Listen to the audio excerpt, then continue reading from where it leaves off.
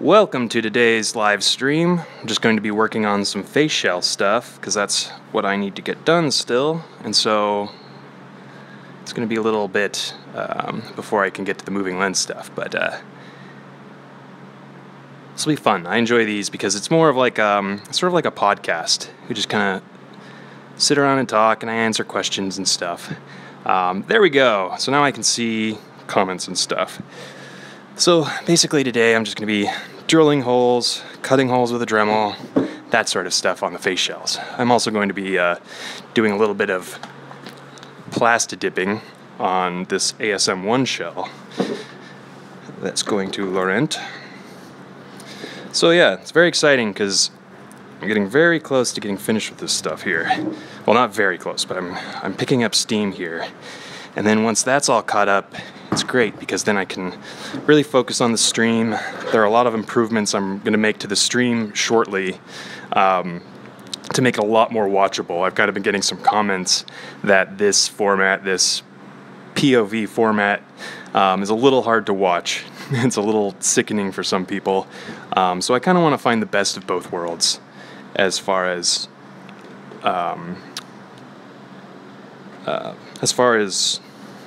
streaming goes.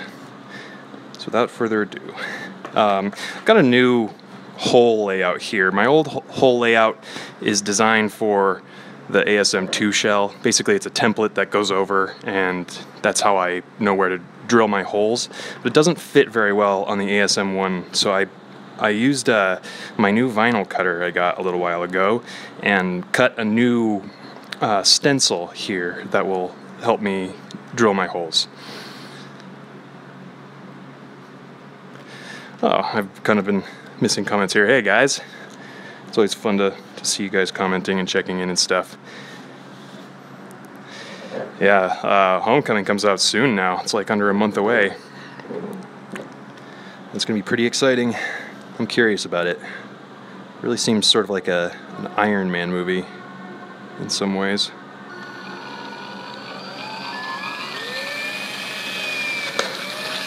So these holes are smaller than the actual holes I'm drilling, but that's just to help find where the center is.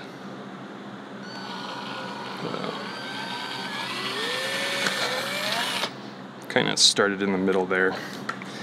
Could probably start on the bottom layer. Hey Matthias, thanks for tuning in. Thank all of you for tuning in. It's fun to do these live streams. It's less like a traditional tutorial video and more like a podcast, I think. Something you can kind of put on in the background. And maybe when I start talking about something that you're interested in, you can kind of pay more attention to it. Or ask questions as you have them. Hey Gianni. Yeah, I really enjoy this format. And Septic Sam, everyone. L, Langston and Ryan's dad, CAK Comedy, Macer 3, Dan.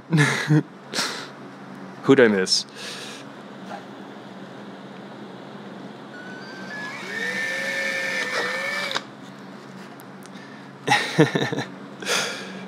Sure, L, you're still on the board. From like 2 months ago, the only Vive stream I've done so far. I do want to do more of those. I just kind of always am concentrating on Spider-Man stuff, it seems.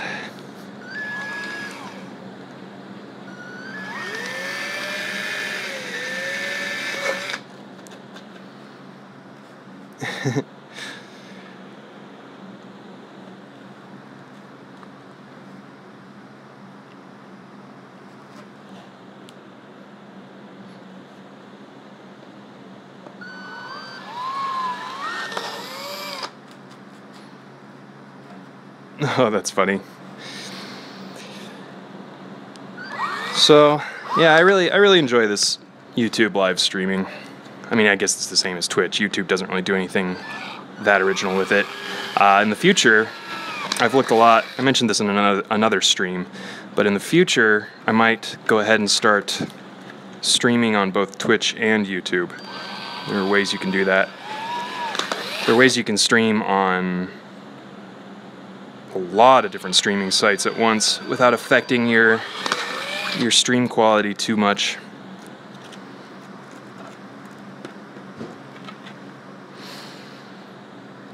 Maxter, to answer your question, I get a lot of interest in people wanting to buy like shells and masks and stuff, and I get so like bogged down in orders really quickly. I'm still trying to figure out the best way to get a lot of stuff out there, and so I'm thinking pretty soon. I always say that. If you follow my streams, it's always like whatever I'm planning is always going to happen in the next 2 weeks, but it never actually ends up happening, or it happens much later.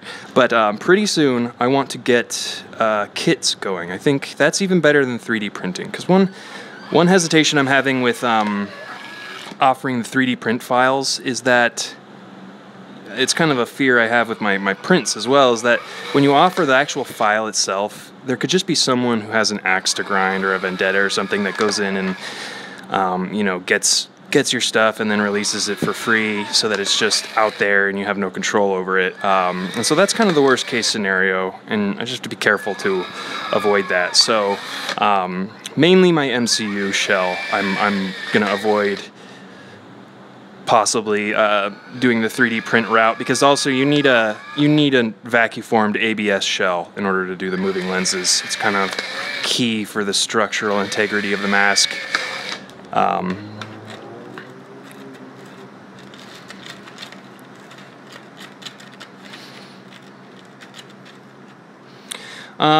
Well, that's another thing. Maxter just asked, how do I get it by the movie? Unfortunately, I know there are a lot of people out there that want this stuff by the movie, and that's just not like a realistic deadline for where the work for me is at right now. That's less than a month away, and so for people to actually have a moving face shell lens by then, either I'd really need to get into the tutorial aspects soon, or I'd need to, I mean, it's basically just impossible, I think, which is unfortunate, because I know a lot of you guys are excited about the premiere and stuff. So if you're needing stuff for the premiere, you're unfortunately going to have to find other ways. Either do it yourself. I've got a couple other streams where I go into how to make lenses with 2-liter bottles, clear 2-liter bottles and mesh. So there are certain things that you could do to make a quick solution, or you could do the homemade style suit. Anything like that would probably be a solution to that time crunch. Well, if that's the case, Maxter, I don't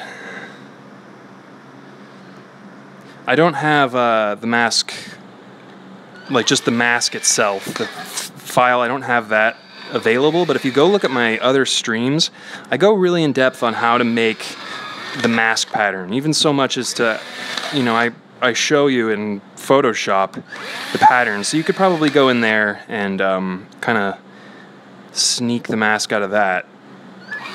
And then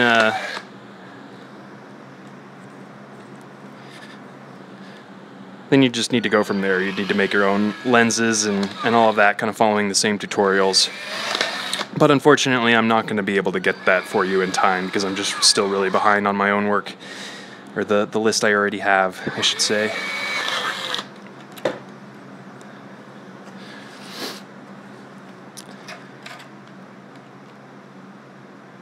Evil Bee, that's cool. 3D printing is amazing. 3D printing helped a lot. Well, not for this one, but for the MCU moving lenses. Not as much as you might think. I didn't print a bunch of moving parts and technology and stuff. The 3D printing was mainly just for the initial shape and some other components. And everything else was pretty much put together the same way I did it last year. Oops.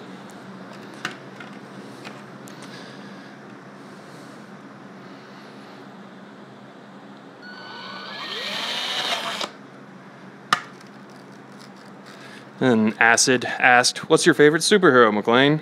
well, duh, Spider-Man. And then I'd say Batman comes in at a close second. I like both of those guys a lot. Good characters, interesting characters. Loved Lego Batman. That movie was hilarious. Came out on my birthday, too.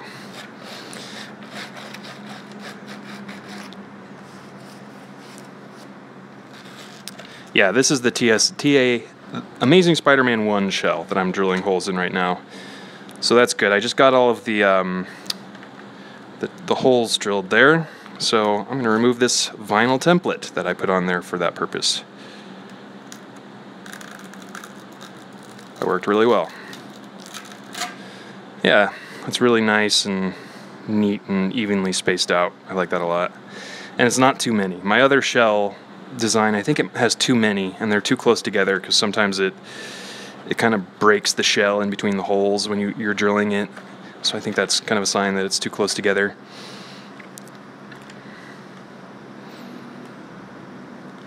Dan just asked, I kind of jumped a bunch of questions.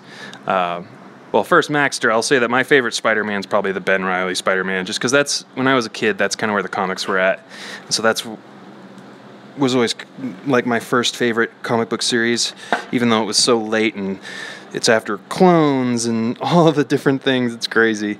But that was my favorite back in the day. I liked it a lot.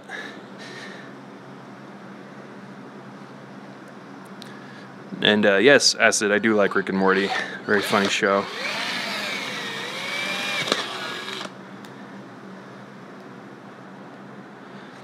CAK just said that you have some filament stuck in a place where it can't extrude or get pulled out.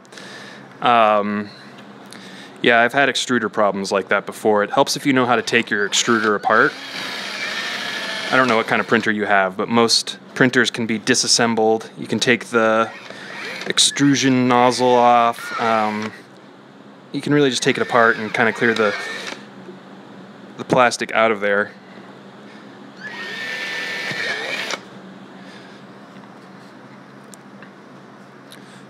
Good. Glad you like the stream, Acid. I need to look further up and not just answer the most recent questions. But yes, Gianni, I have the Annette printer, and that's the one with the extruder that you can take apart and take the filament out. But yeah, I've had that problem before too. That happens a lot when you are switching between filaments, and there's still a little bit of molten filament inside of the head when you pull it out, and then it cools and blocks off the entrance, and it's really hard to change or to get the new filament in. But I've gotten a lot better about it. There's some ways you can kind of be careful not to get the filament to do that stringiness. I pull it out really quickly when I change it, and it doesn't leave too much behind. I actually push it in a little bit and then let it push and extrude a little bit, and then I really quickly pull it out so that it just doesn't have enough molten plastic to block off the opening. This is not the moving lenses I'm working on right now. This is just ASM1 shell that I'm behind on my orders, so it's exciting though. I only have, a couple more to do, so I'm working through them here, just get them out of the way, and then I'm going to figure out what after that is the best way going forward to make these available to everyone. And I'm thinking it's a kit. Just a kit where you get the shell, you get all the components, and then it's up to you to glue it together and sand and do all the things that need to be done. I think I'd probably still cut the eye holes out for you because that can be kind of difficult without the right power tools. Basically, I'll try to do the things that are easy to mess up and would kind of ruin the shell for you, but then give everything in pieces, because then if I give you the pieces of a shell, you could do different lenses, you could add different, you could do whatever you want with it, really. And then I'm not spending so much time constructing every single shell.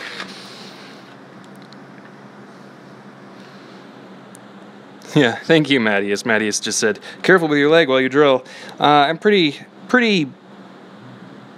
aware of where tools are while I use them, and usually good about not cutting towards myself. But I know that with these tools, see how the drill is all the way in right now? It can't even get down to my leg. There's just basically no way that could happen. And that's also why I just hold it up in the air.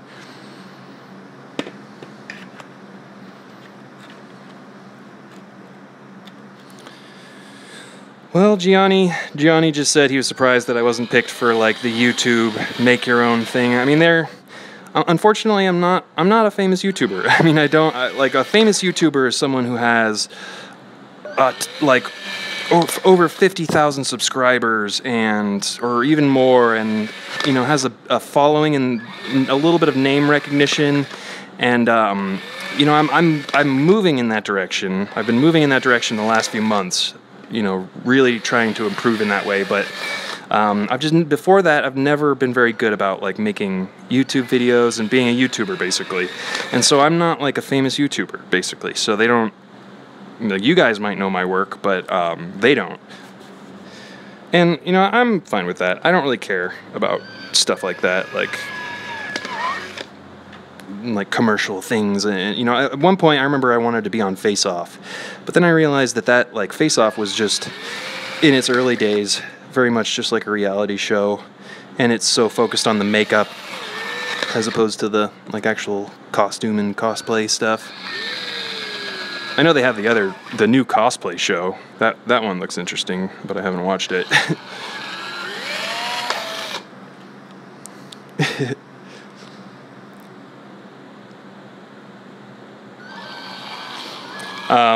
A big reason why I've been kind of moving my YouTube channel in that direction, though, is I've got some projects coming up that are going to be really cool. I've already posted some work on them, but basically, like my glowing suit project, I'm pretty excited about that. I'm still getting work done on that every now and then, but that's kind of like the next step for me. And if it looks like I'm picturing it in my mind, it'll be pretty popular, I think. And I will say, I hate to sound like that's all I care about, but at the same time, it's like if you want to make a living as a YouTuber, which is great because then I get to spend more time making this stuff and working on new projects. If you want to make that living on YouTube, it's really about your amount of subscribers and how often they click on ads, and that kind of stuff is the nitty-gritty of YouTube. But there are a lot of people out there that actually make a living as a YouTube personality.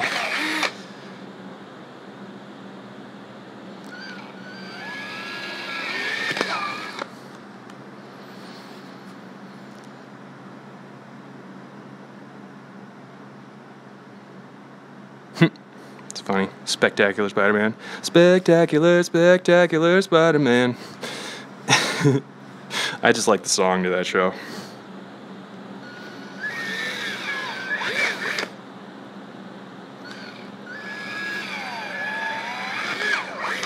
Those two holes were kind of off center a little bit, but that's okay because it's back on the shell.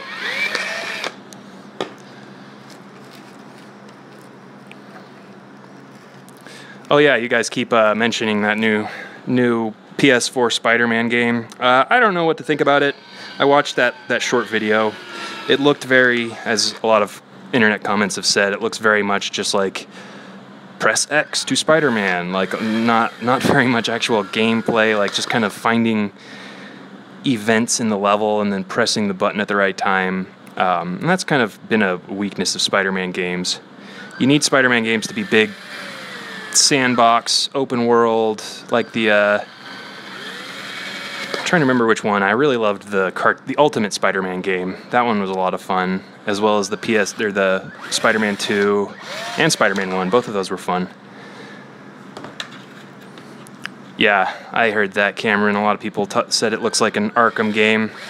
Because I mean, in the trailer, Spider-Man's even talking to, I don't even know who he's talking to, and that really just struck me. I was like, that's not Spider-Man. Spider-Man, maybe, I'm not super familiar with some of the comic, some of the directions the comics go, but as far as I've known it, Spider-Man's never had that sort of like backup sidekick computer whiz character, and that kind of was just like sounded so much like Arkham games, and that kind of bummed me out about the videos. Like I feel like there's a certain I don't know, essence of Spider-Man that, like, he's a teenage kid. He's not Batman. He's not Iron Man. He's a teenage kid who happened to get bit by a spider, and the hijinks that ensue therein.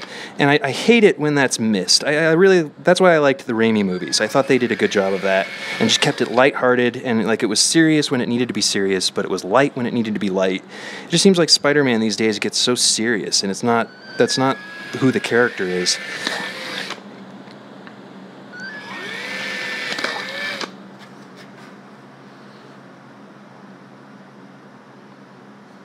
Oh, that's interesting. Well, when it comes to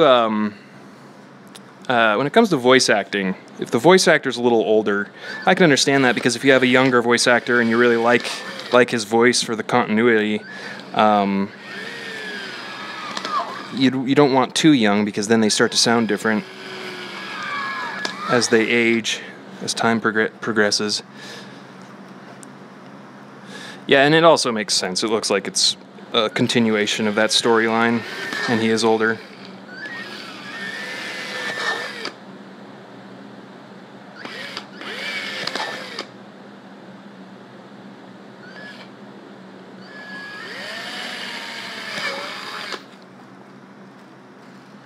Hey Jordan, there's your shout out.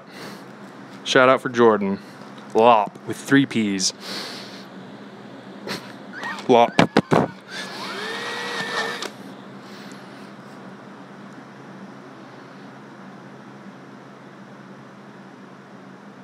Oh, that's too bad. Dalton? Yeah, I know how popular Spider-Man is around the world. He's definitely I think, one of the most popular characters in the world. Definitely the most popular superhero, I think.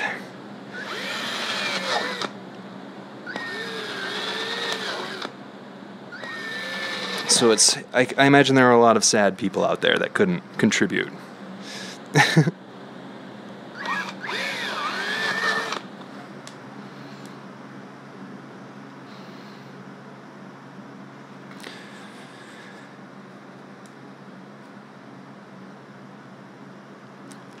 Answer a couple questions here that I'm missing out. Yeah, these are the holes that I'm drilling here are ventilation holes, and I'm putting holes in the top of the mask too, because you have hot air all throughout the mask, and you have a lot of hot air that collects at the top, so you want it to be able to get out.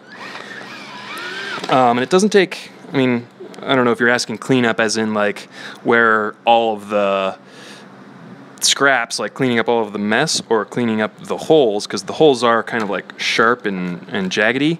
That doesn't take much, because I just run some sandpaper over it, and it gets rid of all of those little sharp tabs that the drilling leaves. And I'm trying out this new drill pattern. Typically I have a template that makes it easier to go along and drill quickly.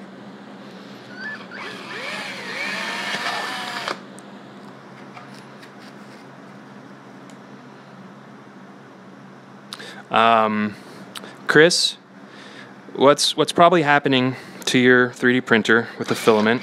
So you're the second filament question person, so I'll go ahead and address that really fast. So what's probably happening with your printer here is so you've got your filament that comes in here, and you've got this button here that you press down, and that takes pressure off of the wheel. There's a steel wheel in here that moves the filament down and up, and that's how it knows when to extrude material. And then it goes into a little chamber down into here, and then extrudes out as the long line. So it goes in the chamber here and then extrudes out. But there's a little like chamber up in here that it goes in to melt initially, and it can get stuck in there. And so what can happen is there will be liquid plastic that actually solidifies over that hole, and that can really mess it up for you. I don't have the right screwdriver right here in front of me, but basically what you have to do is you have to take these bolts off. So you assembled all of this initially if you got in a net, so you know kind of how it all comes together. You can take these fans off, and then you can undo this screw right here in the bottom that I'm pointing at right here, and that'll take the whole heater assembly off. There'll be some tension on the spring, but it's once you get the hang of it, it's not hard to put it back together. I've had to do that 2 or 3 times already. But another thing you could do is you could just heat it up and then take like a long toothpick or a piece of wire or something and stick it in there and try to clear the top of the hole that way. Don't be too aggressive and scratch around, and you don't want to get it more stuck. But that kind of helps you clear out that hole that can get sealed by the liquid plastic. But yeah, I've had that problem before, so I know from experience that can happen pretty easily.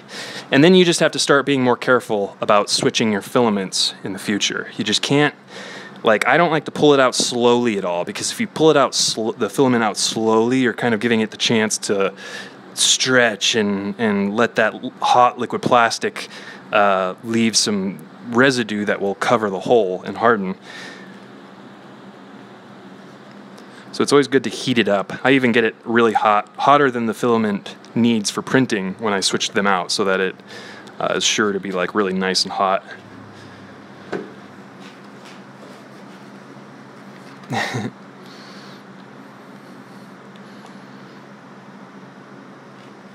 Yeah, just use some wire. I've used wire before.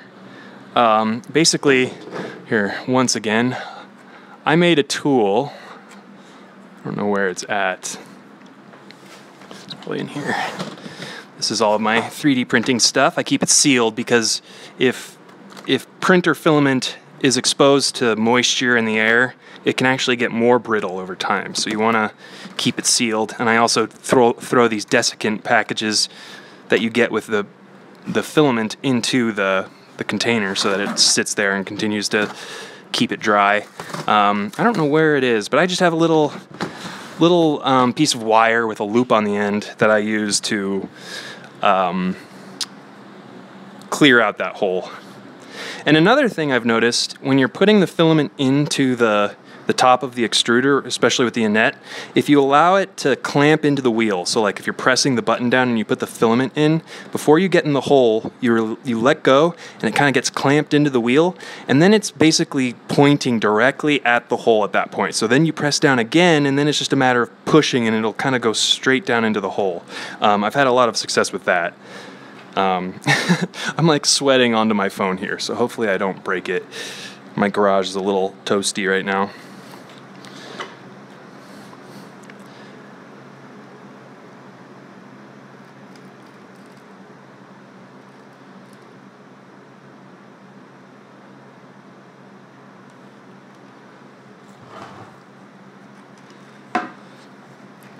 Yeah, Chris, I've specifically had the problem before where that whole heater section was just had solidified liquid plastic just right over the opening, and so no matter how hard I tried, I couldn't push it in. But one thing to do is you can just heat it up, just get it hot, like preheat it, and then once again just take a stick of wire. I think that's the easiest and quickest way. And then even what I had mentioned before, how the wheel that you're pressing that button down, when you press that button down, you're moving that metal wheel away. When you stick your metal wire in, let up on that button, and then the wheel will grab it and kind of perfectly point it at that opening, and then press down again ever so slightly, and then you're freeing it up to move, and then you can poke down and you're probably getting directly onto the hole. And if you've preheated your printer, then that plastic will be, malleable, and you're more likely to be able to clear it out of the way.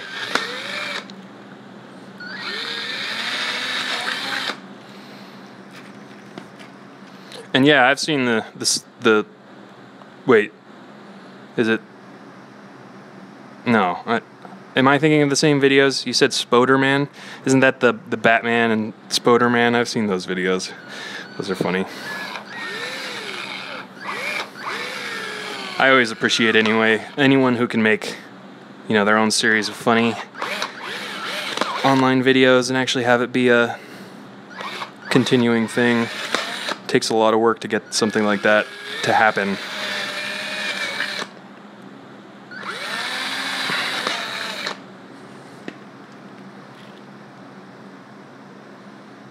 That'd be funny.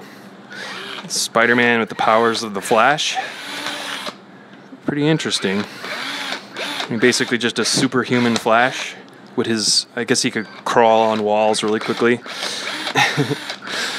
Yeah, I love super fast heroes. I just watched the most recent X-Men movies. Not Logan, but the most recent ones like Apocalypse and Days of Future Past. Those are good movies. In part thanks to Quicksilver. I love the Quicksilver sequences in those movies. I thought Avengers 2 really, and then Quicksilver was in Avengers 2, and they missed the mark sort of, which wasn't as nearly as entertaining as it was in the X-Men movies. And then he dies. Spoiler alert. If you haven't seen Avengers 2.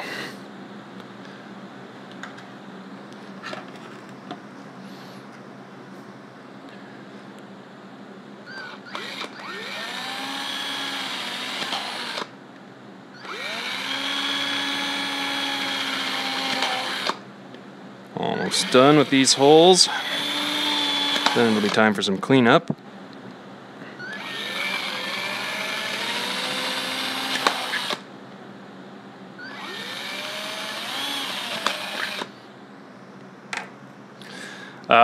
Frickin' just asked, he just got here, so he's asked what I'm doing. I'm cleaning up face shells. I'm drilling ventilation holes, and then I'll probably be drilling or cutting out some eye holes after that. And this is an amazing Spider-Man 1 face shell that I'm cleaning up right now.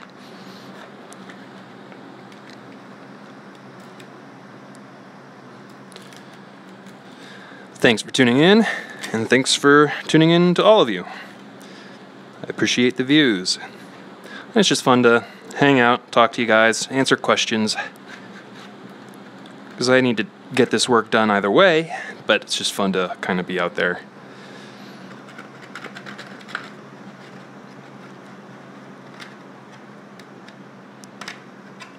So yeah, I'm kind of just scraping off some of the little tabs that are left over. But ultimately I'll need to sand it just to make it smooth, because that's where your mouth and your lips are, so you wouldn't want little tabs sticking out that could injure you.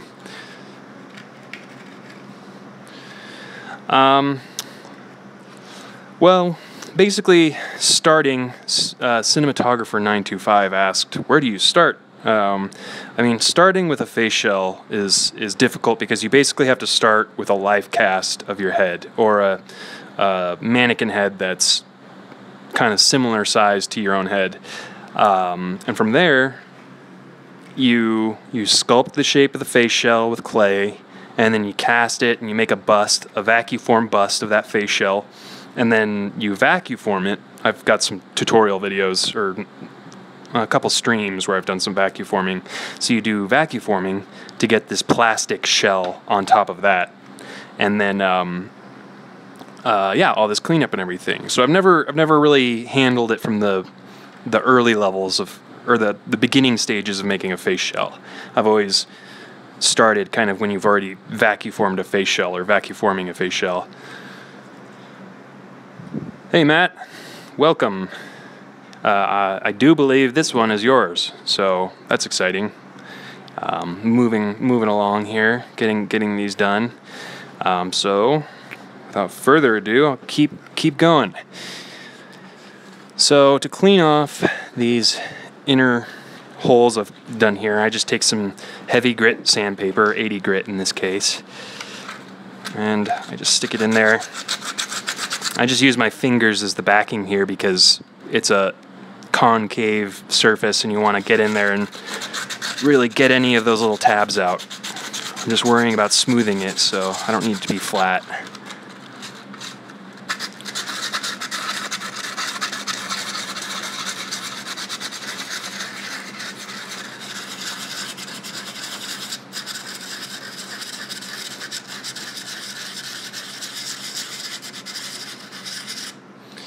Yeah, I guess you could do that. I hadn't really thought about that. Fantasgasmic suggested that I use a drill bit with a countersink already on it. Yeah, I just never really knew that or used that. I've always just used my drill bit kit, and I will be going ahead in a second here and countersinking the front of these to give a nice little bevel around the hole.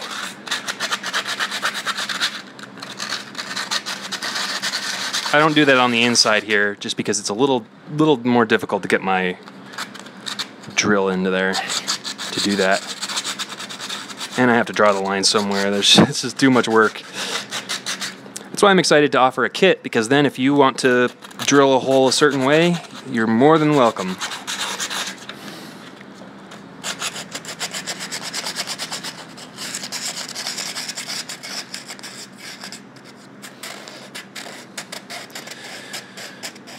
Cinematographer, I'm not really like a cosplayer in the sense that like I go out and I wear the suits all the time. I'm more of the maker type. I make masks, and I mean most of the stuff I make can be, you know, defined as cosplay.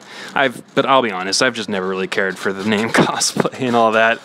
I mean, humanity's been making costumes and masks for thousands of years without it being called cosplay. It was just called costuming. Cosplay is like a decade or two old at this point, I feel like. Yeah, Chris, I'm down. If someone has got a tip, I'm always happy to hear it, because that's one of the advantages of these streams. Because now I can look into finding a countersink bit. I think my bit is inside. Yeah. Go grab that. Yep. From when I was working on the MCU shell.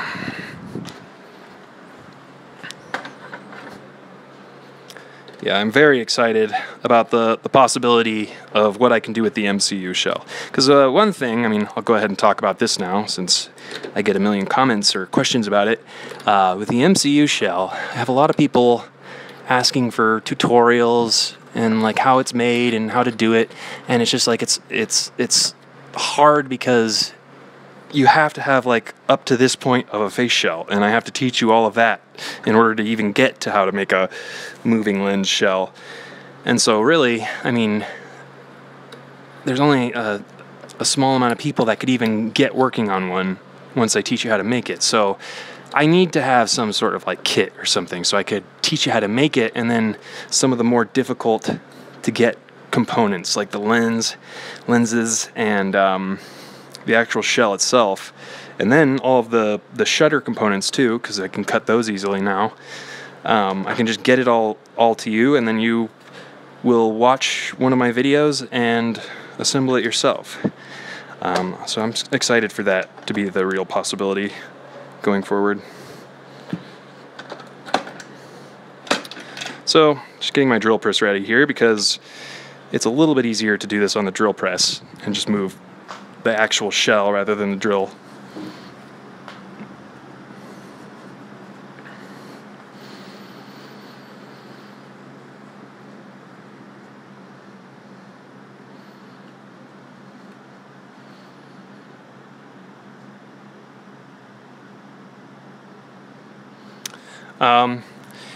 Yeah, I can talk about the ASM1 lenses, Jonathan,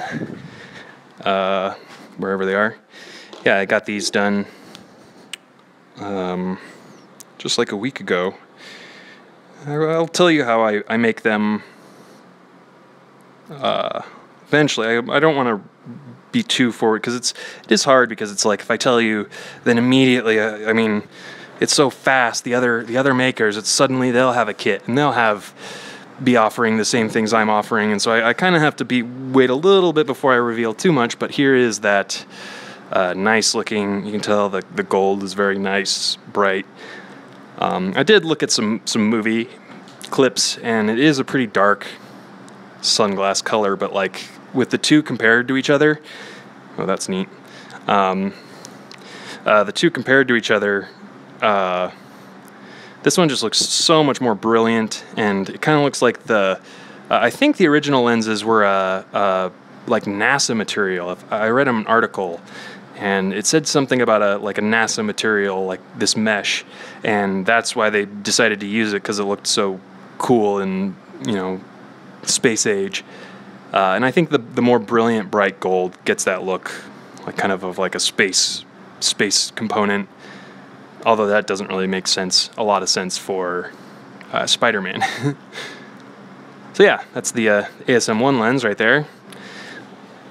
What other questions did I miss?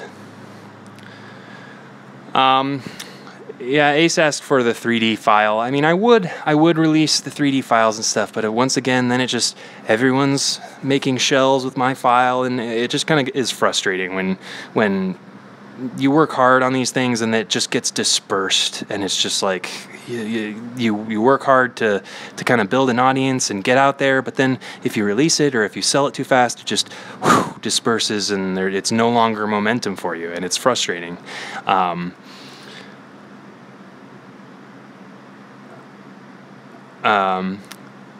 Yeah, Matt just mentioned that the viewership increased. Yeah, it's like 33 concurrent viewers. That's pretty good. I used to usually be around like 12 or 15 viewers at once.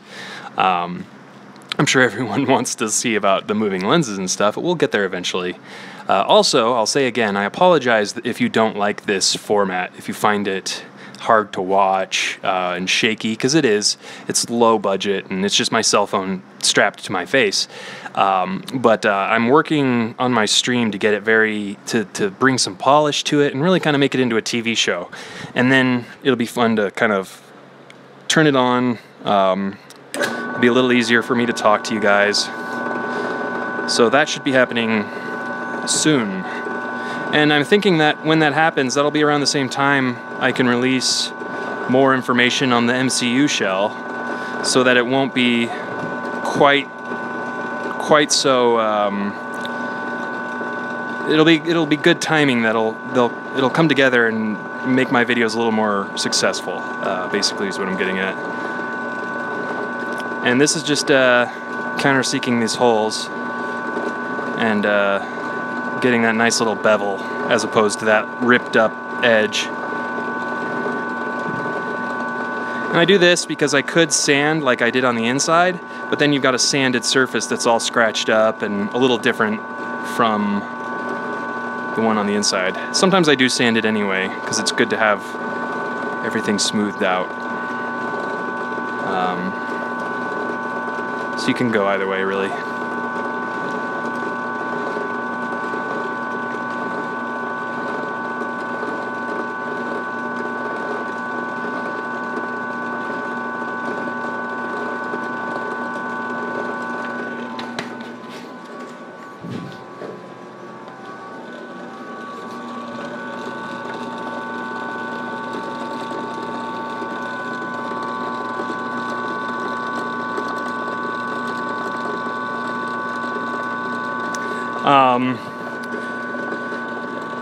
But I might eventually release the Faceshell files, and you know, I'm going to be more open probably with my ASM1 and ASM2 files since they're older, but I just know once those files are out there, it's kind of point of no return, so that's why I'm being a little hesitant.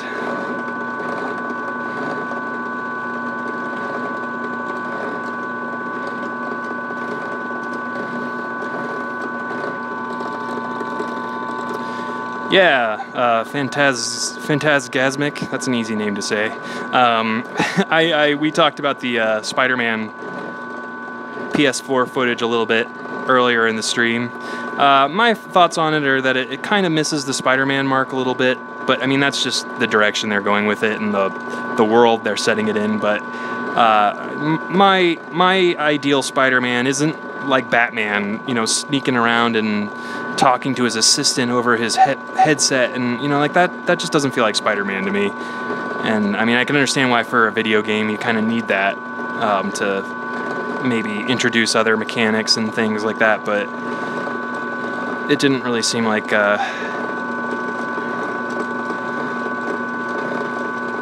true Spider-Man. I don't know, but it could be good. I'll give it a chance. Although I probably won't get it because I don't have a PS4. I don't have any of the consoles. I have a PC, which is all you need. Unless you want to play PS4 games.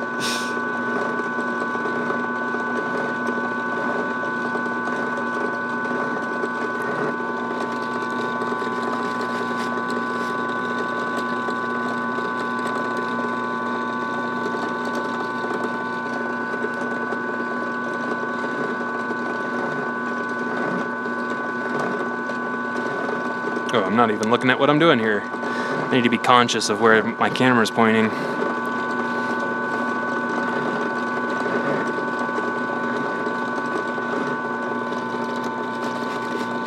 This is an ASM-1 shell that I'm working on right now. Yeah, Matt, we talked about that too. Matt just mentioned that Spider-Man video games are better when it's just like free roam sandbox. I agree. The older Spider-Man movie video games, as well as the Ultimate Spider-Man video game, were a lot of fun because you just got to go around all of New York, and that was pretty new. That was around the time of like Grand Theft Auto 3 and Grand Theft Auto 4 when the sandbox game was really kind of taking off, and that's like the best way to experience Spider-Man. All right, so I have all of those holes beveled. Have it sanded on both sides. Great, so now I can do what I need to do here, which is Plastidip. Although I have to be sure that I'm ready for that and not still a little too messy up here. It looks like it should be fine. No worries. I end up repeating stuff a lot in these streams, just because of the nature that sometimes I stream for 2 or 3 hours, and so of course there are going to be people that only come in for 10 or 15 minutes, and we talk about something and then move on.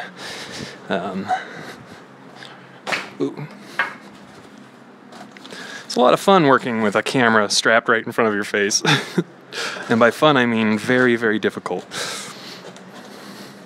Okay, so this is a like tinfoil little holder I made, and it's also got a hole in the bottom here so that the tinfoil, you can stick your hand in and push the tinfoil up if it were to ever get pressed too far down. And this is good because it just keeps the spray from coming inside the eye holes, coming in the air holes, and then really coating the inside with a kind of shoddy coat of Plastidip. What I might want to do is clean the shell a little bit, because if there are any oils from your hands, then that can disrupt that Plastidip coat.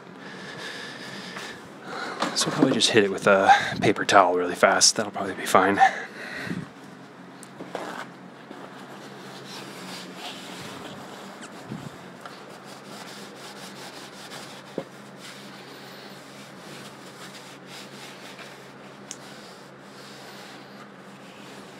I don't really know what you mean, Evil Bee.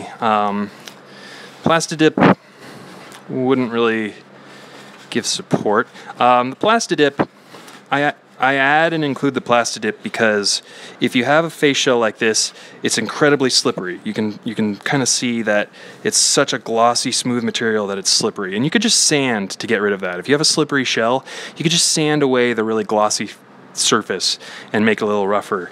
But one thing I offer is Plastidip, which then gives it a rubberized coating, which prevents the mask from slipping around. Like when you turn your head to the left and right, it doesn't slip around on the shell.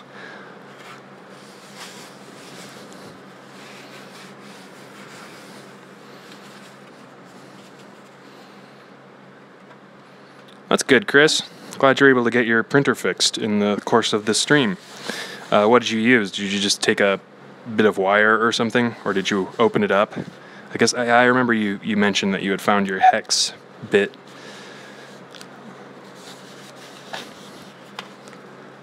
Yeah, it's super safe. Just whatever you do, don't hit that power switch. No one hit the power switch right now. Yeah, Winter Boy, I'm actually using Flexidip. I'm just calling it Plastidip. They're the same thing, it's just Plastidip isn't Rust-Oleum, but Plastidip doesn't maybe it's different now, but this Flexi Dip comes in more colors. So it's basically Plasti Dip. They're the same thing, I think, based on my experience with it.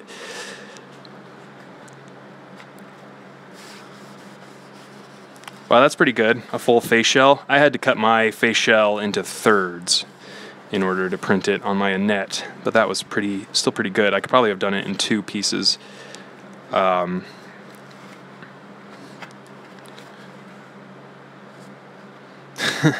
Good. Glad you're back.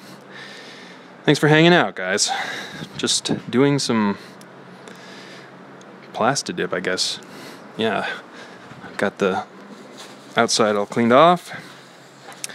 And this is Laurent's ASM1 shell that he's been waiting patiently for. Anyone who orders stuff from me has to be patient, that's for sure. I wish I'm trying to change that around so it's not so much the case, but that's like the one necessary thing is patience. This one's almost empty, so that's why I grabbed this other can.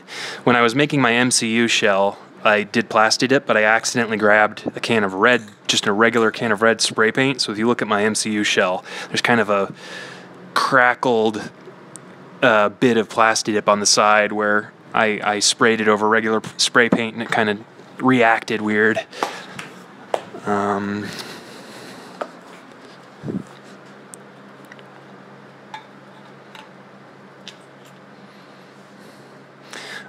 No, I wouldn't use Plasti Dip as a primer. Plasti Dip is definitely a top coat type of spray, and it's not very good at adhering to materials typically compared to other paints. So you're actually going to you'd want to do like a primer or something on top of it. If you're doing 3D prints, yeah, there's the primer, and then also Smooth On has a lot of materials. If you're wanting to strengthen a 3D print, you can do Smooth On has liquid plastic that it will kind of self-level over a 3D print and cover up all of the little bumps, and I think that would probably reinforce the strength.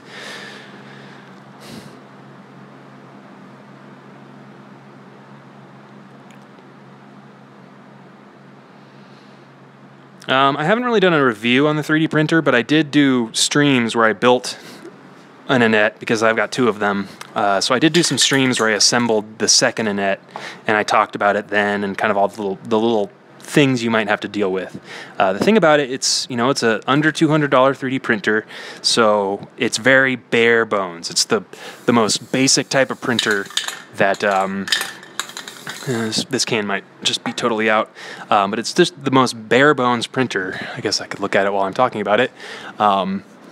It's just the most bare bones printer that you can basically get out there, and so there will be sometimes little issues that you have, like things that don't work right, or it's possible that you'll have like an extruder. Like on my first one, the extruder doesn't heat up as fast as the one on my second one does, and so that's kind of just I have certain examples like that, how they are different just right out of the box, but it still has been so amazing having these 2 printers. And like you see, they're sitting here not working on anything, but when you do have a project to work on, it's awesome having 2, because then, if you're looking at 80 hours of printing, suddenly it's 40 hours of printing. I also have, I've never mentioned this, but I have a little webcam right here that I got for about $40 that connects to my wireless internet, and I can, while I'm printing something, I can just look on my phone and look at the progress, or if it's stalled or anything like that, which is pretty nice. Catch up comments.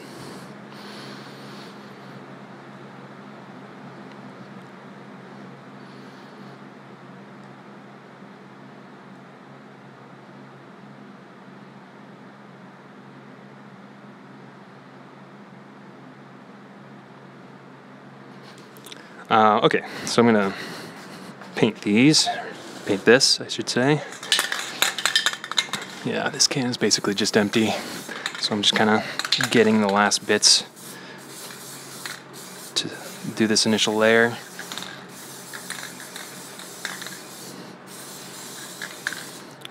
Nice, beautiful day in Los Angeles.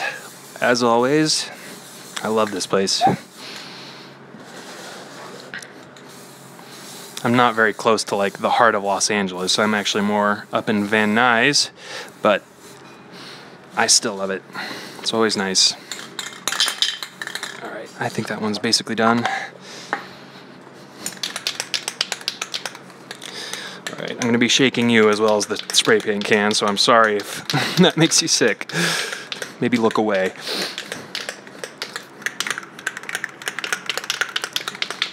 Yeah, this is a brand new can, so I have to shake it for a little bit. So we'll do that.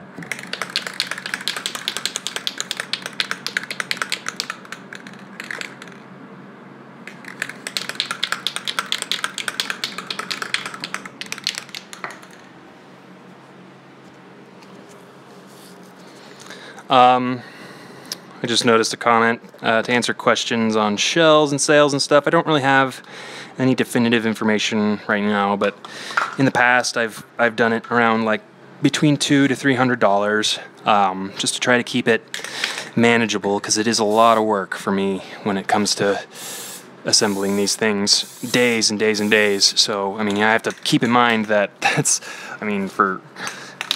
like a if you're thinking about like a day job, how much time it goes into it. In the past, I've kind of undershot it, and that's always been one of my problems. Is that I don't really get adequately compensated for the time that goes into it. But that's why I'm looking forward to doing kits, because then I'm vacuforming the shell and making the lens components, and then you guys can put that effort into the labor and everything. And you're learning too at that point. You'd be learning in a new ability.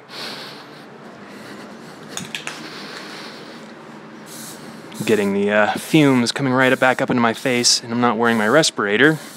I'll say again, you should always wear a respirator when you're painting. No reason not to, unless you have a phone right in your face.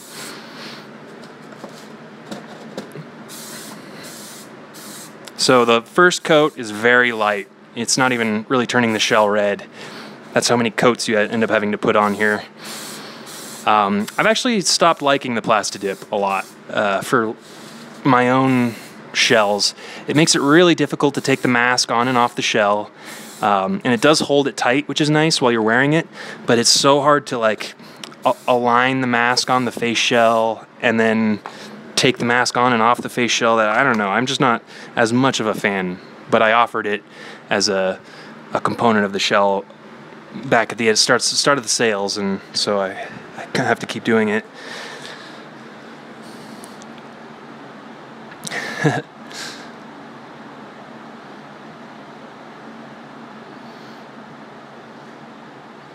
Of course I know what Szechuan dipping sauce is. That's my character arc. That's all I care about. It's getting Szechuan dipping sauce. 8 seasons. We'll get that dipping sauce.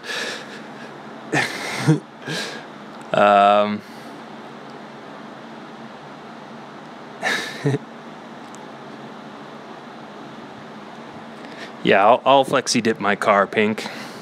I actually want to put gold vinyl all over my car. Just make it like solid chrome gold. That'd be cool. Someday. Like those rich princes in Abu Dhabi.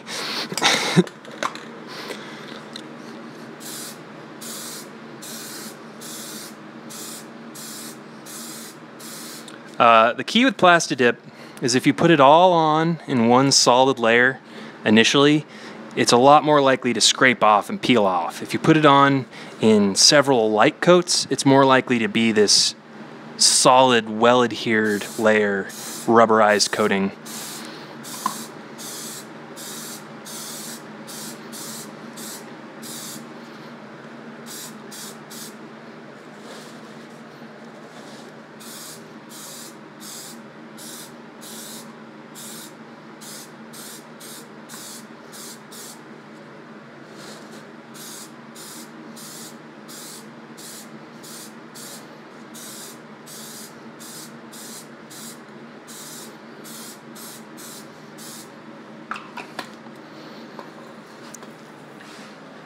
Oh, I missed that bottom chin.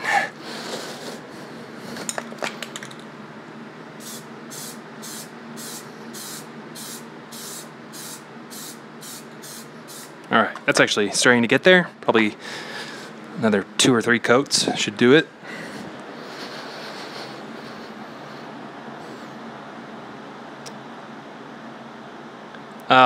Undefined, the only time I've 3D printed a face shell was the MCU one, and I did do 100% infill, but that was because I vacuum formed it. And if you're ever going to be vacuum forming something, you either, it has to be 100% infill and then backed up with something hard, because the heat and the vacuum of the vacuum forming process will crunch it all in if it has open cavities.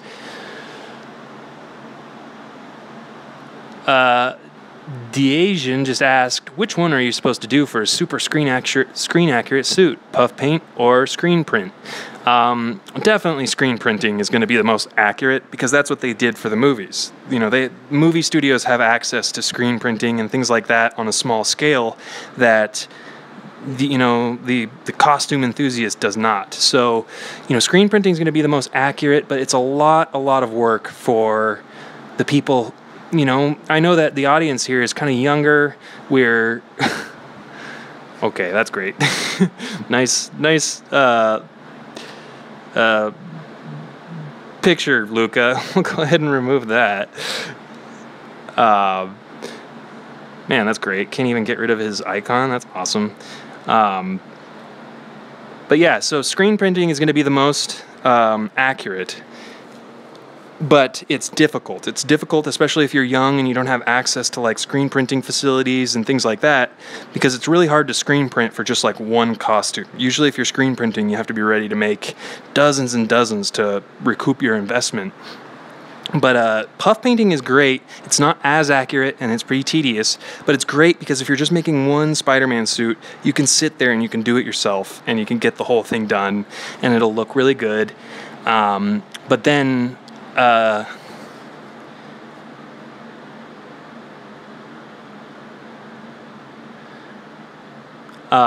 yeah, so I would say, that's why I continue to suggest puff painting for people. It's accessible. It's a lot of work, but it's something that you can do. You can get bottles of puff paint, you can get a print, and you can just go. You can work on it.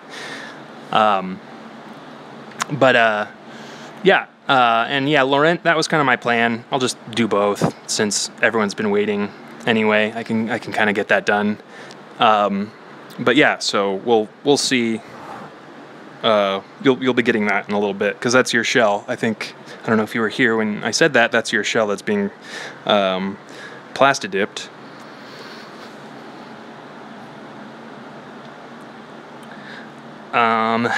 Yeah, so thanks for tuning in if you just tuned in. I've been hanging out here working on Faceshells, and we're just talking about different stuff.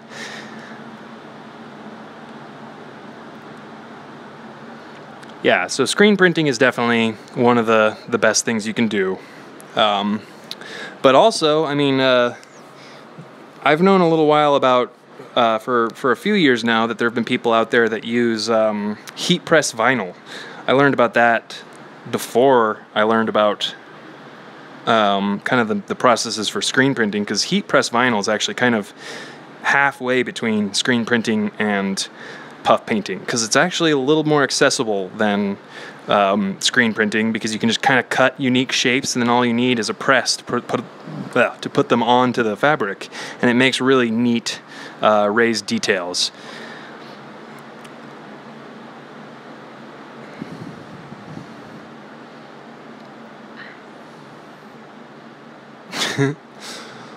Great.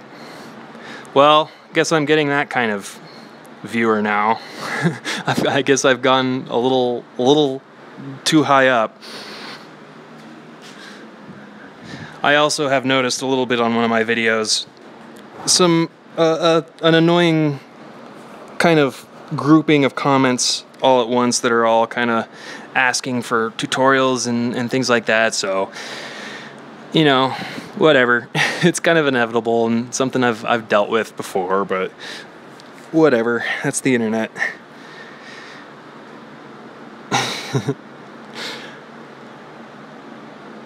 So yeah, now I'm going to go ahead and get working on this next face shell here. So this is what I was talking about with a template. But the problem with this template, I really like this whole design because it's so open, and it's still, you know, it's strong, it still protects your face and keeps the shape and everything, but it's so open that it doesn't sound like a face shell while you wear it, like the echoey noise of it. But there's just so many of those holes that it takes a while to drill it. That's why I was sort of testing out with the other one, doing fewer mouth holes as opposed to all of the ones that I have on this older template. I think that works better. I should probably just go ahead with that.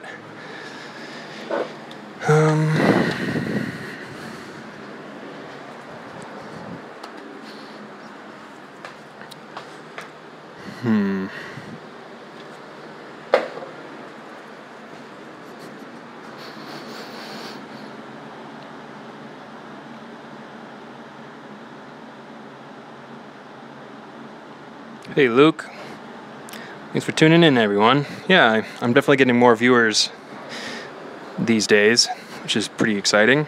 It still is kind of laid back, not covering a lot of ground that quickly, but it's fun to just kind of hang out and talk. So I need to decide if I want to drill all of these holes. It takes a while. Oh, I don't know.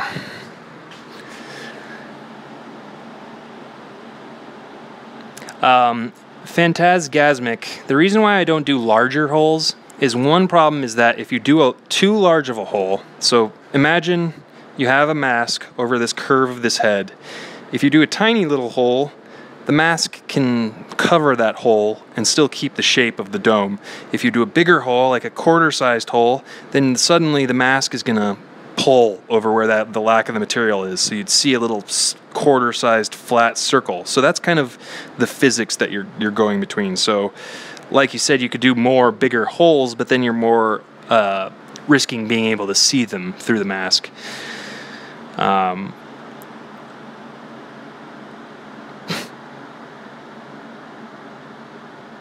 See, this is what I'm dealing with a lot right now. Is a certain class of 12-year-olds. Yeah, basically, Chris gets it. It's like, basically what I'll say is, if you want someone to give you something, shouting at them and calling them names is not the right way to go about it. I mean, like, manipulation 101, getting what you want from someone else, I mean, that's not the right way to do it.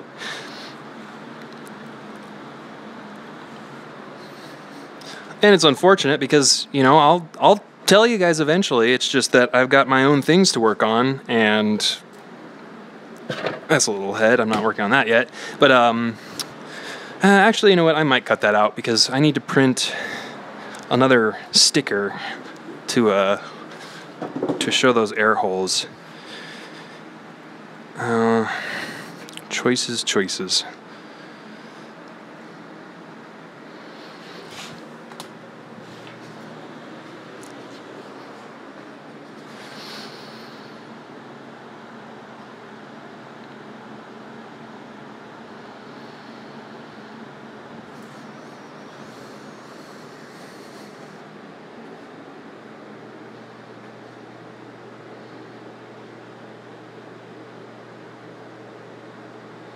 I don't know if I've seen that concept art that you're talking about, Frank, so I don't really know what you're mentioning, but that'd be pretty cool.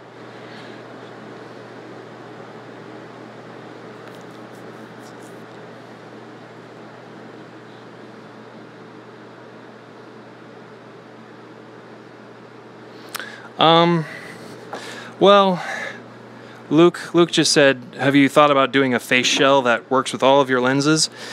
That's just, the thing is that for a really refined, good-looking look, you have to have like a good slot, like a good impression that the lens can go into.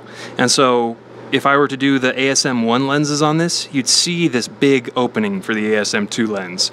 So you wouldn't be able to I mean, there are things you could do, like you could have something that fills this hole and then the ASM1 lens goes on top of that, but honestly, I think, you know, the lenses are more difficult than the face shell itself. Like the lenses are the main event. They're what is the most important. They have to look good and detailed, and then the shell is just this piece of plastic that's there holding it up. So that's why I think it's, you know, I'd rather have a shell that goes with every set of lenses, so it really supports the lenses, makes them look good, and that's the way I do it. Although I know that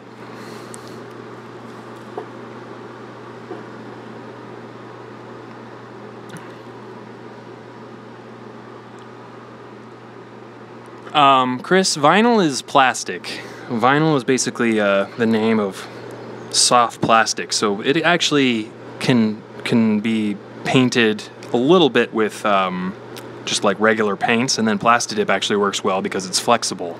You need paint that's flexible on, you know, if you're painting something that's flexible like fabric. And then also, kind of to answer your questions, I mean, Plastidip's not going to add rigidity. Plastidip is rubber. Like, think of if you're spraying a coat of, like, a rubber glove onto something, it's not going to make it rigid because it itself is rubber. So if you wanted to do that, you'd have to do some other kind of thicker paint. This is my sanding box. This is how I keep all of the dust and everything from getting all over my garage or my house, because I built this when I worked at my old apartment, because it really just gets insane the mess you can make when you're making a ton of things and cutting a bunch of stuff. But now I have a garage, which is nice. Pretty hard to find in Los Angeles, which is why I live up in Van Nuys.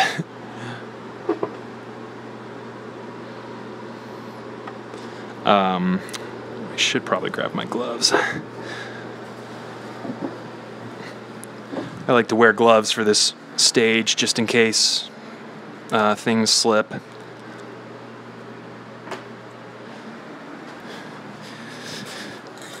All right, give this another coat actually.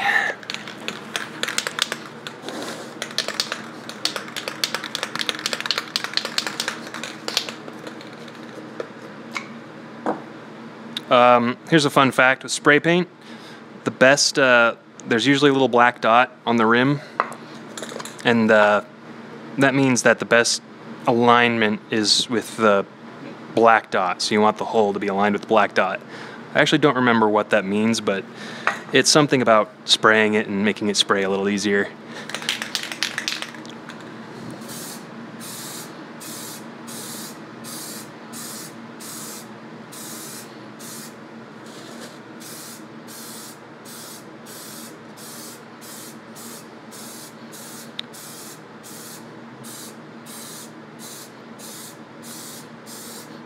Yeah, so this is starting to build up pretty well.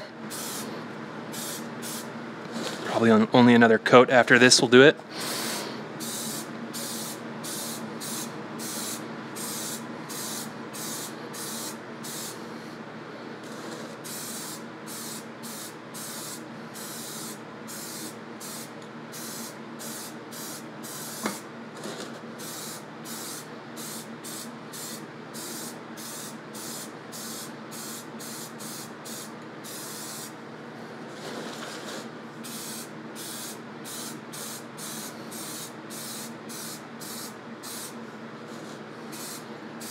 Okay.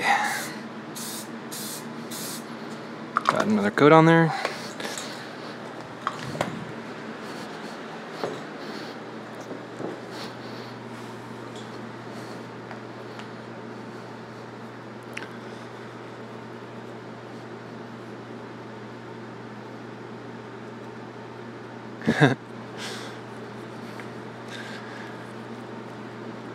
Joshy boy, I've done Batman before. I've got a cowl that I did.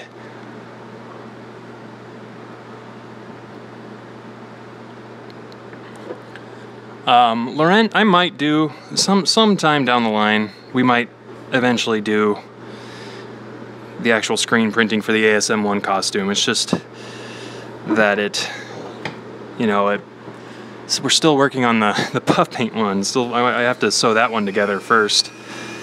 But I mean, all the stuff is there. It would just be a matter of getting the files transferred over and stuff. Alright, well, I can't cut yet. That's nice. Have fun. Go make another account, Chief. Go spend your time wisely making a bunch of YouTube accounts. Trying to time it so that right when I use a tool so that I don't notice and block you. I must be doing something right if I'm getting that kind of attention.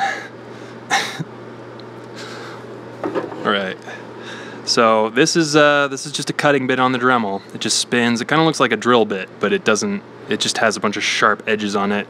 It can kind of be a pain, and it can kind of be really loud, so I'm just warning you, it might get really loud here. I think the last time I did this, people said it wasn't too loud, but just a warning, you might need to turn your volume down. Just a warning. Alright, hold on.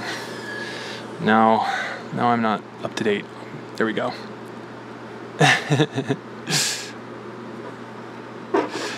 Yeah, of course, that's not the attention you want, but when you go for the attention you want, you inevitably bring that tension along with it.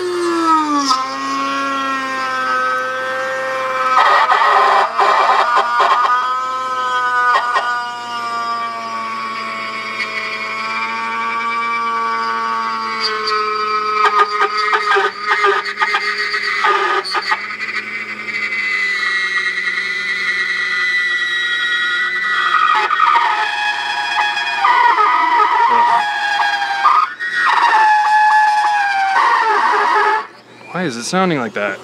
It's so random.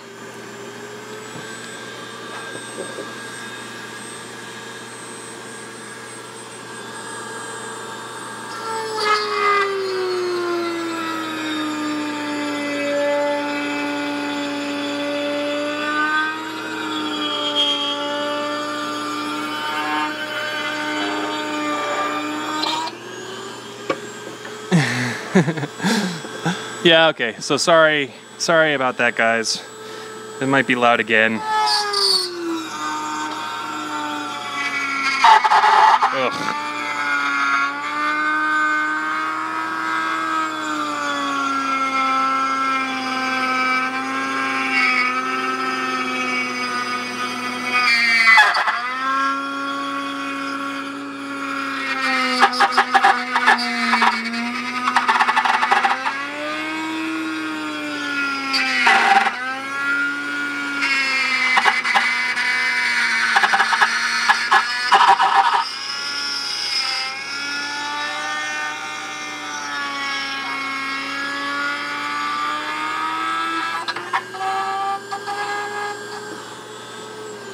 Alright, so that sucks.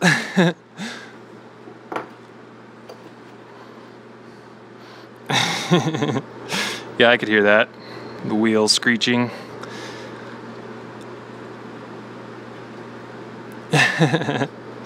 Well, that's good. At least I warned you to turn your volume down, so hopefully if you needed to do that, you could.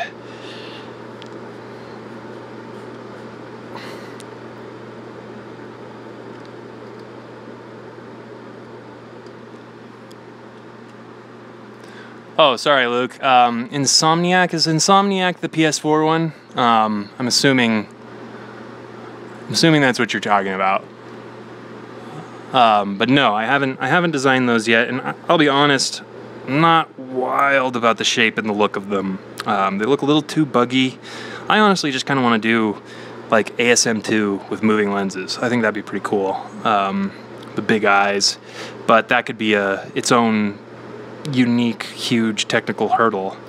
But since I've got the method down, and then it might be smart for me to do that before I, sort of teach everyone how to do it.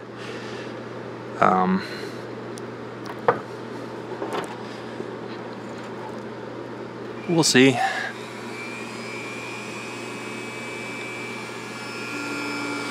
Yeah, that would be pretty cool to just take this shell that I'm working on now, basically just give it moving lenses. But it could be, it's such a different size and shape and everything that it might be sort of impossible. There'd be a lot of movement too in the lenses themselves.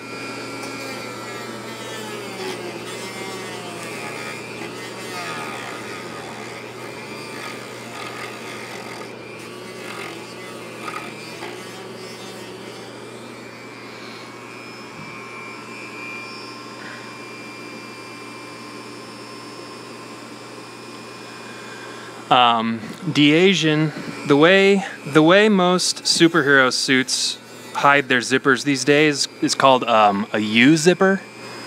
Yeah, Matthew just said it's a U-zipper. So what it does is it starts underneath the armpits, and then it goes down the side of the torso underneath the armpits, and then they meet in the middle on the back, like at the belt, and it can just be one zipper. A lot of people just use one zipper that goes from one armpit to the other. But basically it just goes under the armpits and then it kind of creates a hatch that you step into. But that is really good because it hides the zipper really well. You know what's funny?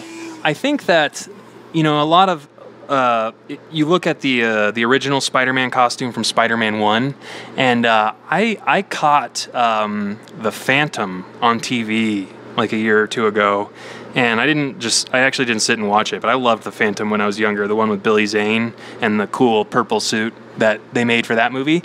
And if you look at it, it's actually really similar to the ASM one, or not the ASM one, the Raimi Spider-Man 1 suit.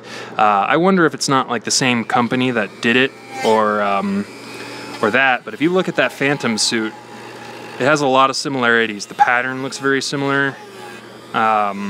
It has that U-zip, I think.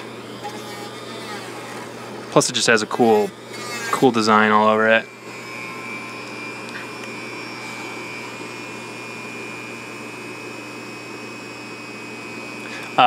Yeah, Matthew is right. The ASM2 suit was totally different. It came apart at the waist and then zipped up the back. So it had a totally different style of enclosure.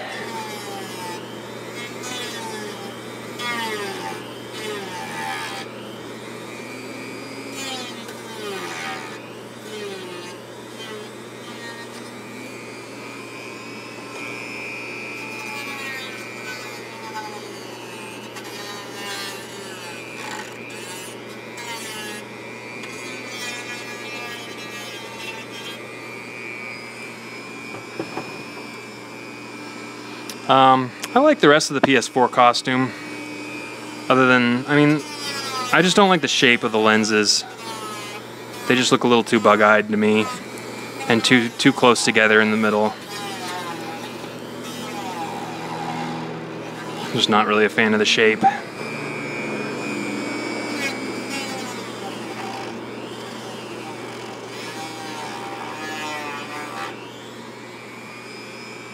Yeah, I don't think it's hard to argue for that one, Joshy boy.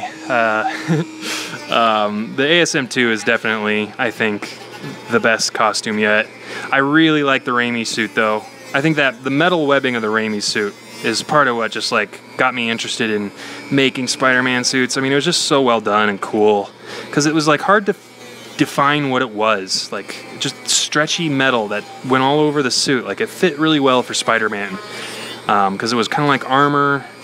It kind of, you know, forgave the spandex a little bit. Like the spandex can be kind of weird, a weird element.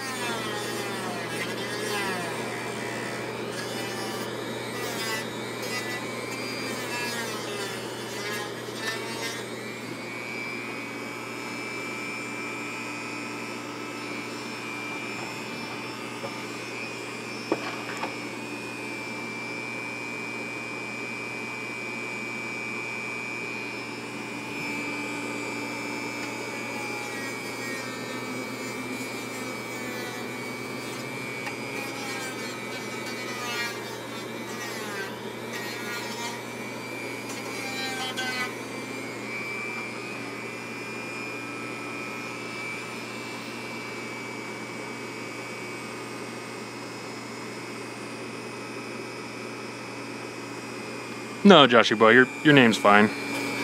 Name yourself whatever you want.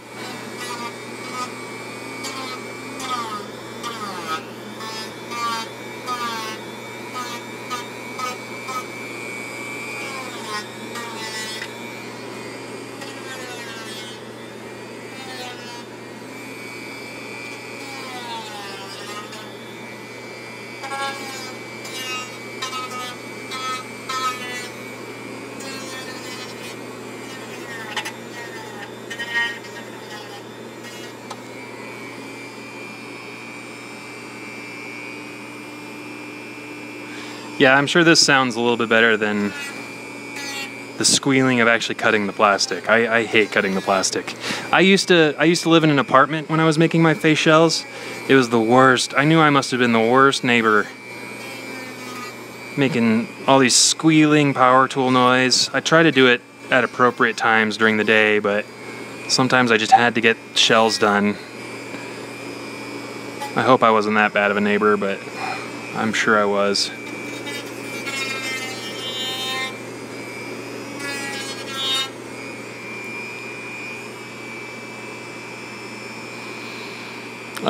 De-Asian, if I start on a face shell and the lenses, it can take me like 4 or 5 days of just, you know, a bit of work on each of the components. Because also I have to just kind of squeeze it in when I can. So it can take like 4 or 5 solid days of moving between the different processes of, you know, the shell is actually one of the easier parts, and then the lenses get kind of complex and tricky, and then it's just so stressful too. It takes a long time to build, and then it also can be stressful because if you mess something up, then you've wasted all that time.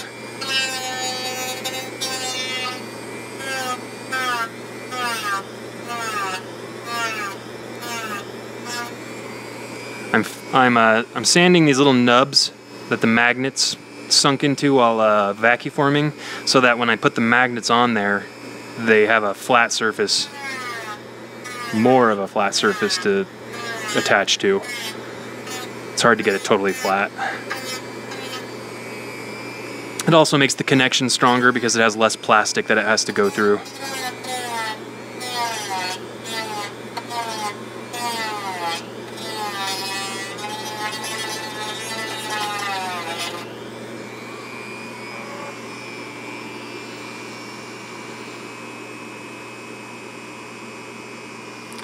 Jonathan, yeah, I do still put in the nose seal. I actually just shipped Ivan's shell because it was in a pretty ready state and was only missing the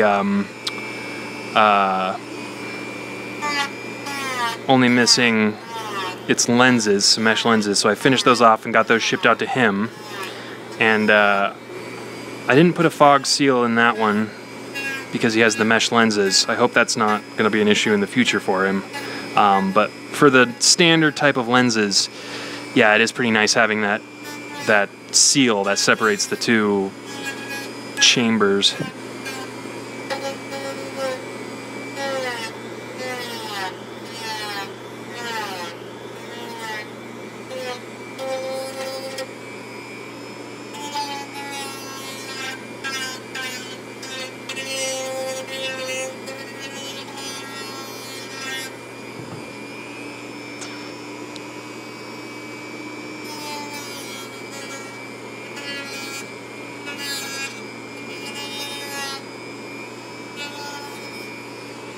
All right.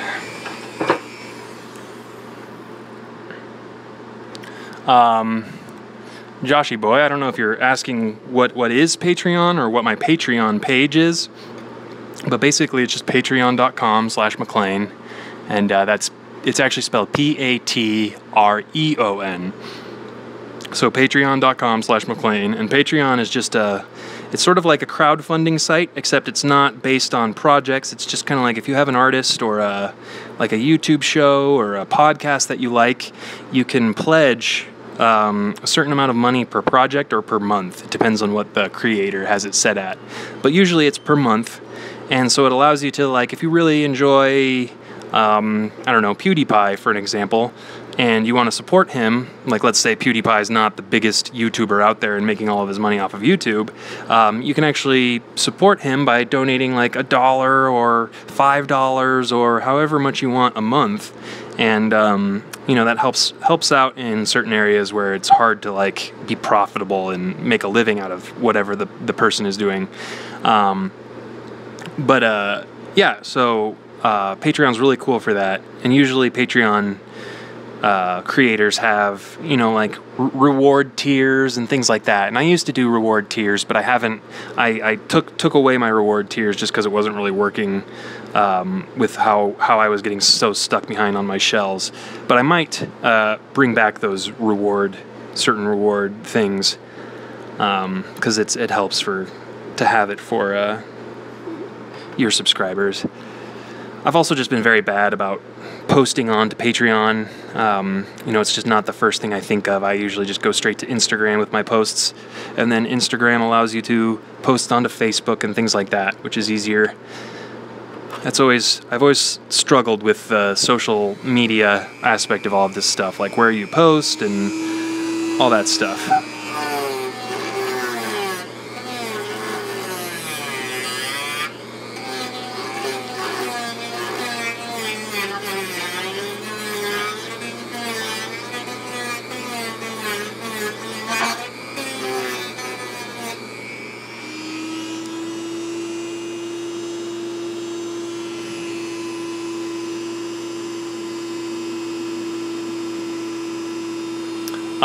Green IA just asked about RPF. Yeah, I go on the RPF every now and then.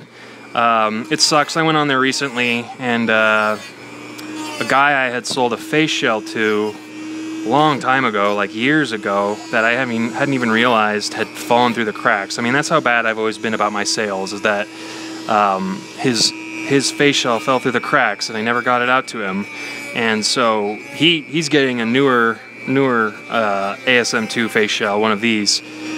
But yeah, so I saw that on one of my more recent threads. But that's kind of, you know, I've got a little bit of history like that on the RPF, which makes it a little harder. You know, I've just never been the best salesperson when it comes to this stuff, and it really, I could see how to people it comes off as like a scammer sort of scenario.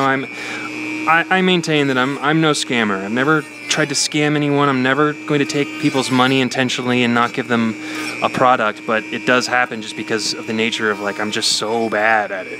And that's why I'm trying to kind of readjust my strategy. I'm always trying to readjust my strategy, but yeah. And I like the RPF. I like the RPF a lot. I really want to get more involved with, like, the Los Angeles, all the other RPFers out here in Los Angeles, because I don't know anyone locally. That'd be pretty fun, going to, like, meetups and stuff. But it's kind of like Patreon. I just don't really think about it. Well, I'm glad you're happy, Matt, because you've certainly waited long enough for this. Everyone has.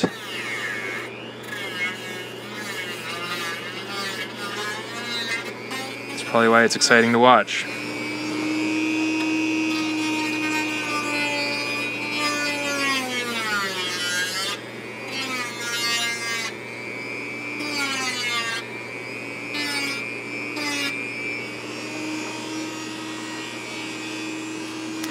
Killer Dragon. I talked about this a little bit in the stream, and I've talked about it before, so I'll mention it again.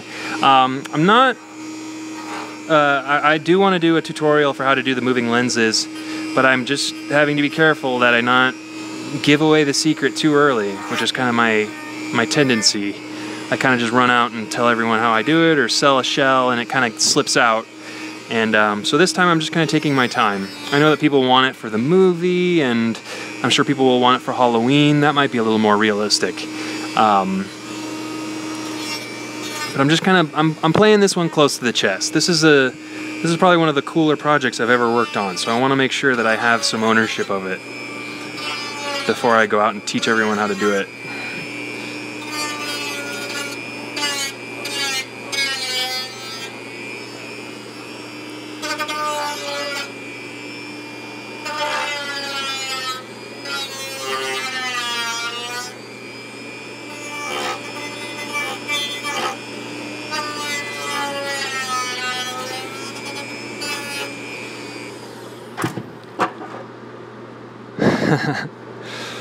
Yeah, I want to. I want to teach you guys, because that's one thing I love about the internet and I love about YouTube, are the people who are so open, and you know, they come up with something like that and they immediately come out with videos teaching you how to do it and stuff like that.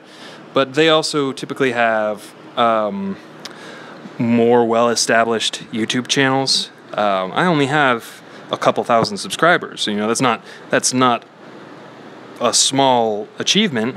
That's more than a lot of people have, but still, it's low compared to a lot of the other famous YouTube makers. And so if I release the information too early, I do run the risk of some other slightly more popular YouTube maker coming out and using my tutorial to kind of take ownership of it themselves. And I hate how selfish and stuff that sounds, but it's something I have to keep in mind, because I work too hard on this stuff to have it taken from me. And, you know, I apologize if it sounds like I'm whining about that. I had a comment on the moving lens video that a guy was like, well, he whines all the time about people stealing his stuff, so I could definitely see how it comes off that way, so I apologize. Thanks for bearing with me anyway. But, you know, I've only recently kind of changed my YouTube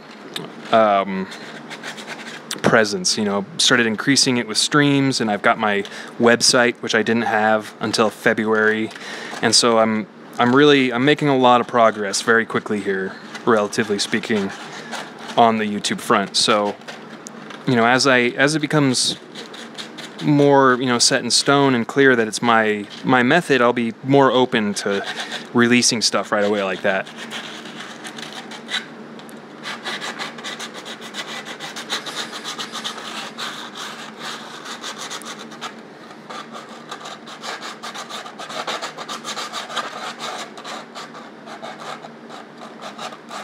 And I'm just really making sure to get rid of any sharp edges along the side here, because the one key about these face shells is they have to be wearable. You know, they have to be durable and not hurt you after wearing it for a certain amount of time. And also, you don't want sharp edges showing underneath the mask, so you want to kind of smooth them off for that reason as well.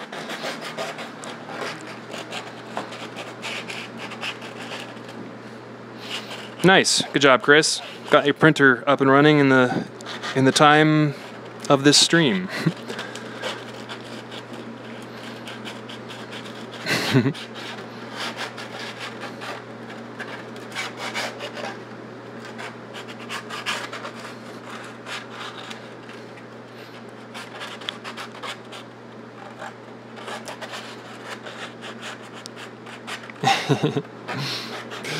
Yeah, I'll teach you guys eventually. Just sit tight, be patient. If you need to know now, I mean, really, you have to do what I did. You have to go out and start working on it, because otherwise, you know, it's up to me. It's my call. It's my call when that information goes out.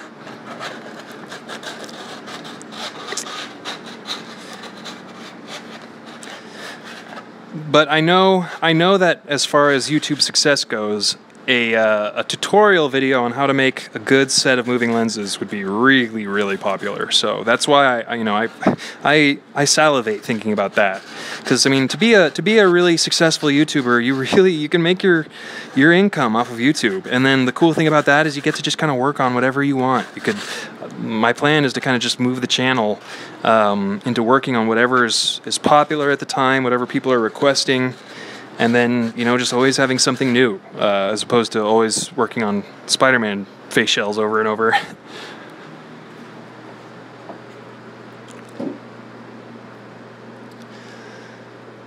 Yeah, Maxter. There are a couple other people who are making moving lenses out there. It's nice because, you know, I kind of, it's part of why I didn't immediately do a tutorial once I did that mask last year. Is I didn't want it to be the only way. I wanted other people to experiment and come up with their own ways, and then now there are multiple ways to do it, and so it's going to be a best of both worlds once the information gets a little more accessible. Because I only think it's fair that the people who put, like, Lens Factory HK, they're the ones that are pretty much the front runner in the moving lenses, as far as like popularity and all that goes. You know, they worked hard on their design. I think it's a group of people working on it over there. They worked hard, so that's just how, like, capitalism and things like that work. If you create something that is in demand, you deserve to be compensated, essentially. And I get a lot of comments on my video about, like, copyright, and people are like, well, you can't claim it because it's copyright. And that's true, but one thing that I think a lot of people don't realize is that copyright law is messed up in this country. It's very, very messed up.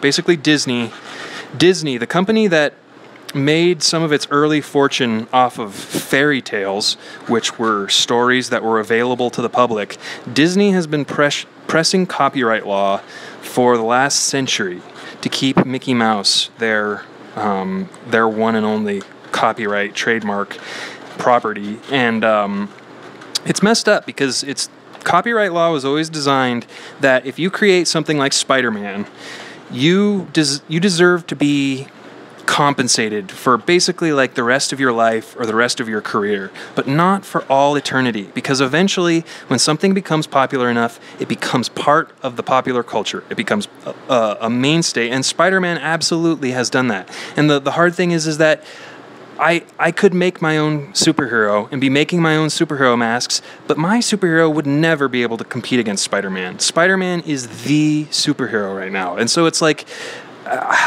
what else could I do if I'm a mask maker, a young mask maker looking to pay my bills and eat? It's like, this is all that's popular. And so it's a little unfair that copyright law is in the current state that it's in my opinion. That's my rant on copyright law.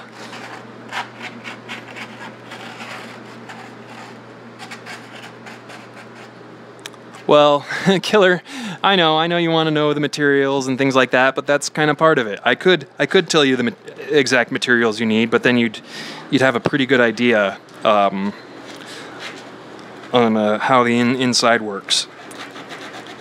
And so I just need to wait. I need to wait, because it's also tough because, you know, one way people will take credit for your idea is they'll take your idea and then they'll change it ever so much. Just change a couple of the details so it looks like they came up with it on their own. They came up with it independently, and so they're your competitor. When in reality, they're just using your idea to compete with you, which is so frustrating. And so that's kind of, you know, if I were to release the material list, that would be one of those times where someone could use that information to create their own moving lens and then say that they came up with it. And so when I do release the information, it'll be sort of an all-at-once thing. And all, like, you know, you'll know the materials, and you also know what you need to do with them.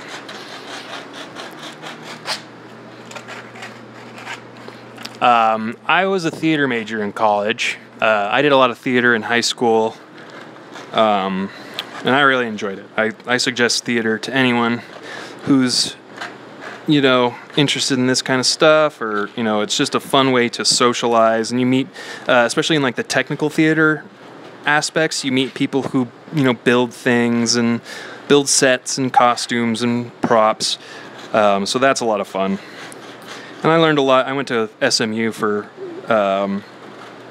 BFA in theater and theater studies, basically. I studied a lot of directing and writing and did a lot of technical stuff, like working in the scene shop. But I do a lot with, like, storytelling. And that's kind of eventually what I want to do. I want to apply all of these skills that I've got to telling a story, you know, creating my own Spider-Man story or my own, you know, kind of property. It's just a little further down the road. I've got some things to learn first.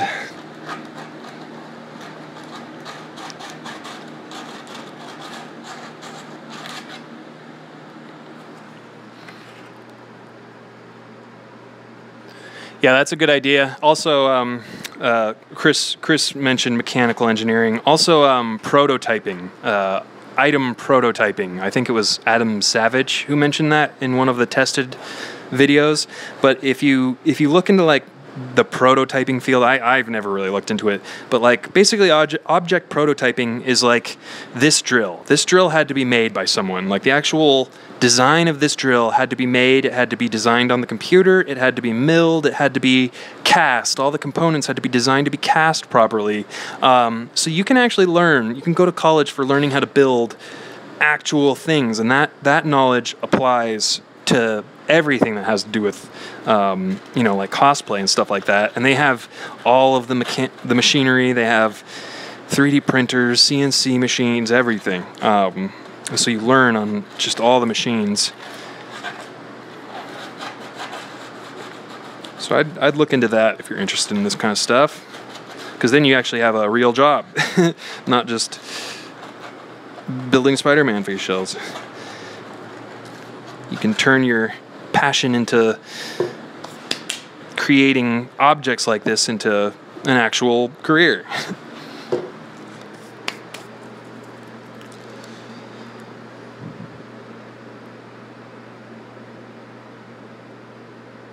Yeah, there's usually like home ec classes in high school. I took some home ec classes in middle school and high school, and they'll teach you how to sew if you've never learned before. So that's a good place to go and learn. Aqua, yeah, I've done a Venom mask. You can look on my Instagram page. If you look further down in my photos on my Instagram page, which is just McLean.Krieger, I have a picture of my Venom costume that I did in college when Spider-Man 3 came out. I really want to do Venom again. Now that I do 3D printing and I know a lot more about casting, I really want to tackle the Venom costume again. Alright, so I might only have a couple minutes left here. My battery's beeping at me here.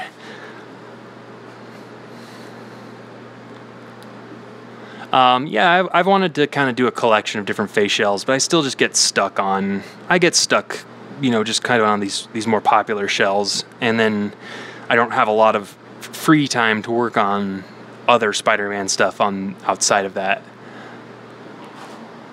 Oh, that was weird. I almost did a Miles Morales costume. I spoke with... I can't remember who I was talking with, but we were talking about doing a kind of a custom Miles suit, and that was years ago, back when I kind of was first getting into puff painting. I was a lot more likely to do commissioned suits back then, but now I know how much work goes into those and how difficult it is to stay focused and get it all done in a short amount of time. So I typically don't take those on anymore. But yeah, I've thought about doing the Miles, at least a mask. I might do at least a mask for the Miles Morales suit, because that's just a matter of, the different colors and stuff.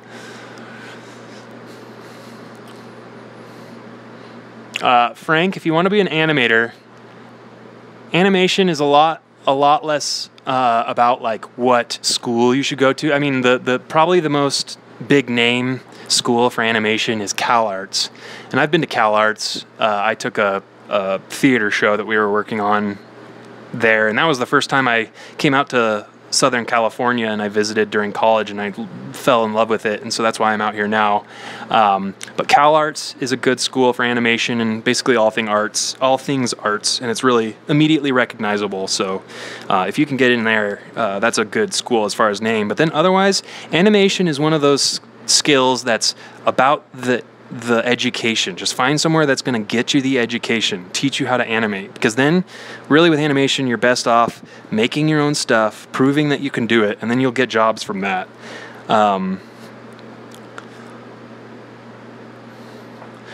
Yeah, Chris, I've always wanted to do the more comic style face shell, like with the bigger eyes, and someday I might get to that, but once again I'm always behind, and kind of I've got a to-do list of Spider-Man shells already, so whenever I think of beginning a new shell or something, it just seems cruel to the people who are waiting, and so I'm always behind like that. But hopefully in the future I'll kind of change everything around and get it so that it's not such a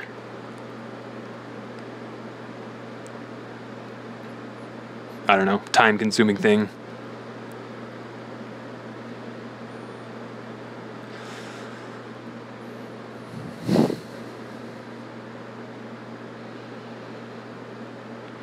Yeah, pretty much that's what I was going to say. You just kind of have to measure your head. You have to look in a mirror, take a ruler and put it up against your forehead with it, measuring side to side width-wise. Look in a mirror and see, how wide that is. And then in your printing software like Cura, just make sure that the width of the shell is is that width plus the thickness of the shell plus however much inner space you want inside the shell, and then make sure that the whole thing is that wide and scaled properly, so it's all scaled in unison. You're not only making it wider, but that would be the best way to find an accurate measurement. Probably in centimeters would be your best bet.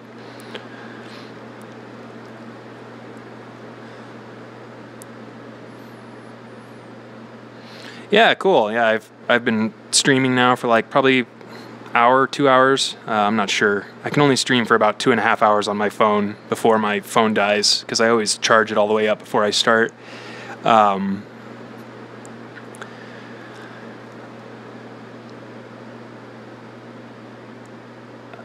yeah, it's cool. I love these streams because my YouTube presence is definitely growing more and more every day, and these streams are really good because it's watch time, which is one thing that YouTube metrics are based on, which is, if there's 20 people watching for an hour, that's 20 hours of watching that YouTube kind of calculates it as. So sometimes I can get done with these streams and I've added 2 days of watch time to my stream. And so it's really neat how quickly and easily, and it's so much watch time that I'm just able to hang out and just chat with everyone. I haven't done Carnage. I've got some cool stuff though. You'll see. There'll be some Carnage related stuff coming up in the next couple months, but you'll see how, and it'll be really neat.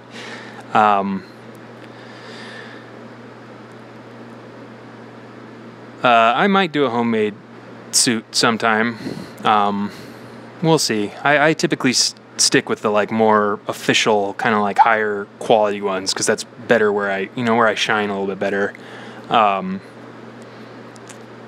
And CAK, I wouldn't call myself a math genius. I'm actually really good at geometry, but I think that's because I have a spatial mind, a very, very spatial mind, and it's kind of what makes me struggle with communication and answering messages and predictions on time. It's all of my mental energy goes into the spatial aspect of my mind, which is what kind of leads to my skill in this area. Yeah,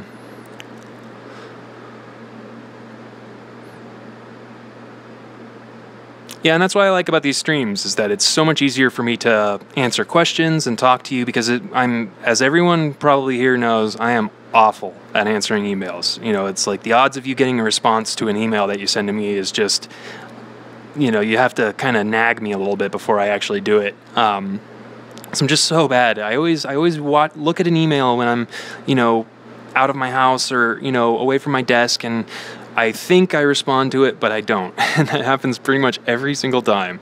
I need to get into a better habit of just always immediately responding.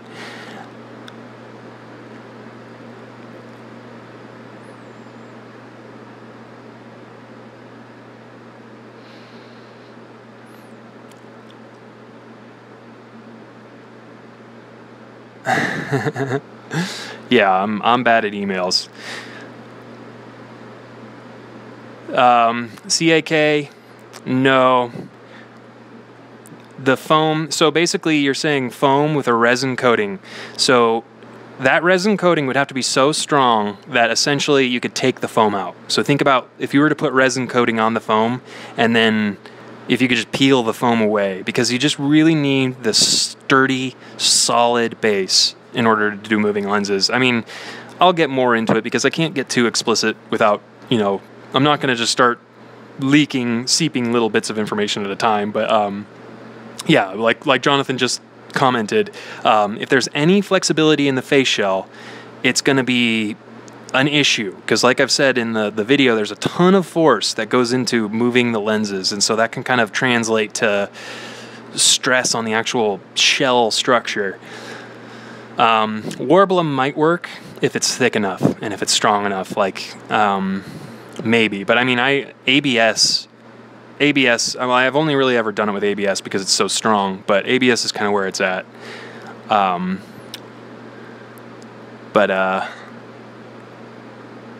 Yeah, so this is probably going to be the end of the stream here. Wrap it up. If there's any final questions or comments based on what we've talked about, I'll be glad to answer that. But yeah, my phone is doing its classic dying act.